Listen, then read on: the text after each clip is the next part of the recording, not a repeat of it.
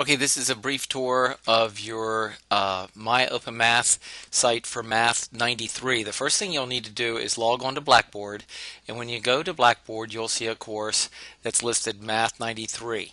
So click on that course, and you'll get to a site like this. Now, at this point, the only thing on the actual Blackboard site is a link that takes you to My Open Math. This allows you to go to My Open Math without creating an account or using another login. So you just use Blackboard, your login to Blackboard, to get you to My Open Math. Then when you click on this link right here, that gets you to My Open Math, and this is everything for your course. Gradebook, your free calculator, your free textbook, all this stuff is on this site. And the way this works is that you can open up these and see what's in each area. So the rest of these sections are sections from that are on the course that have a test with them and homework assignments. But the first one just has some material on it that you need to read through, like for example the syllabus. This tells you about late passes, how many assignments there are, and how many points there are for different things like assignments and tests, and all that sort of thing is in the syllabus, and you should read through that. In fact, one of the first homework assignments down here, homework 0, which is not available this when I recorded this because this is the end of a semester, but you'll notice it being able to be clicked on. Homework 0 goes over a lot of the policies in the class and how to put in your entries into assignments and tests. So that's what's here, the syllabus. So go through that. This right here is a little form that you can type in questions that go out to the entire class. But all your homework questions also have a link on them where you can click to send a question to the entire class or to the instructor. So a lot of people just don't click here. They just use it when they need it in the homework problems. There's a link on that. Here are many of the videos. There's tons of videos for this course. Some are listed separately like these, and then others are listed as a link on the questions. So for example, this course starts with chapter 6, Math 93. You're already halfway through the free textbook here. So this course goes over these topics and all the way up through chapter 9. And then occasionally there's some questions from back in chapter 3 when you're doing chapter 7, but that's listed in there. So there's a lot of videos here, and these are just videos that aren't even linked to your questions, but they go over the material that's in your free textbook. So there's also a free graphing calculator here. The free graphing calculator, clicking on this link, will bring up a free graphing calculator, and you just hit the menu key and you can go to the run menu to type in expressions, like if you wanted to do 1/2 plus 3/4, hit equals, there you go, it's 5/4. You can switch it over to decimal. The calculator I recommend you to use is a better Casio than this one. It only costs about $20, and that's listed in your syllabus too. And in fact, the homework 0 asks questions about what calculator should you use. And well, anyway, this calculator in the Casio 115, that's $20. Can solve equations down here in the equation menu. This one does. And so anyway, it's a great graphing calculator that's free for the course. And then you also have a free textbook, and then each section, each chapter I should say, has a link to the textbook. Like the textbook solutions are right here. When you click on it, you'll see all the solutions to, I think, just the even problems in the textbook. Well, let's click on it and take a look.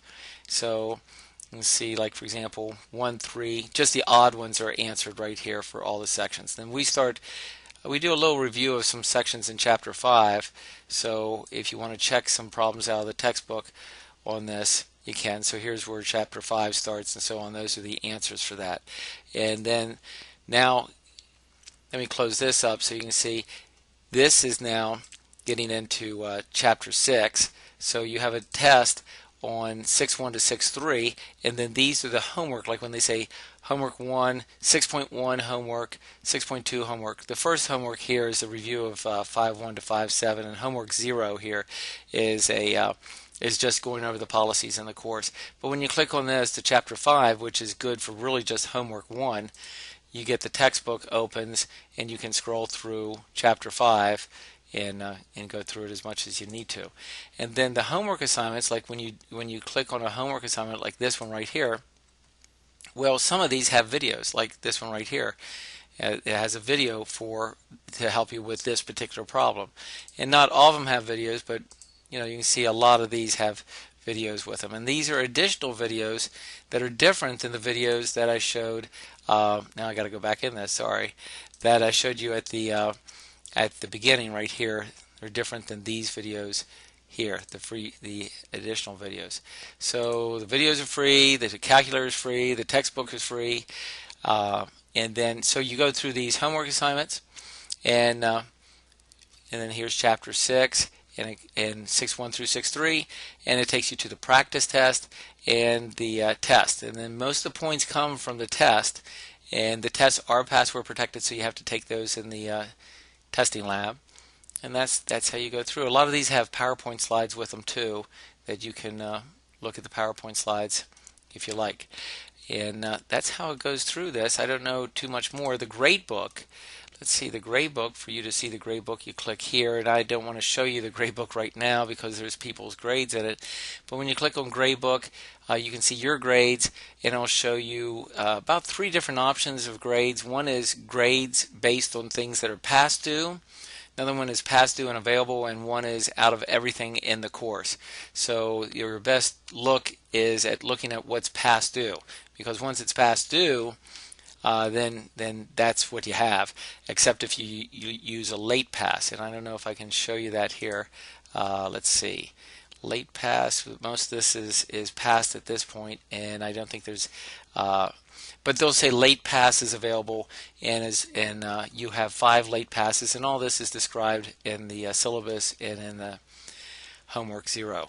So that's what the entire course is about right there. I hope that explains it well for you. Again, use this, use Blackboard to get to this, and then it's called My Open Math, abbreviated MOM, like mom, and your gradebook is it might not be listed off the side for you. Maybe it might be listed on the top, but that's where you can get to the gradebook. And I don't know if I can see this on the homework assignments. Let me see here a second, where it would show like post a question to the forum or to the teacher. Like here's one. And see, these are passed through at this point. So some of these will say here, message instructor about this problem. So you can click on that if you had questions, and you can add information to that. So like this, and then you can type in a question like what does x squared mean? And you see that you can even use these little symbols. It's on the far left of your keyboard. That little symbol there, a little like a, I don't know what it would be, like a, whatever that is. It's next to the 1 on the keyboard to type things that make them look, make the algebra that you type in look like this. But you don't have to do that. If you type it in, I'll follow it, even if you don't type it in pretty like that. So and then there's also a link that will say post a question to the forum, and that sends it out to not only me but everybody in the class. And if you can answer some of these questions that other people send, well, that's real nice too. So that's how that works. And if you have any questions, email me and we'll be in good shape. Thanks.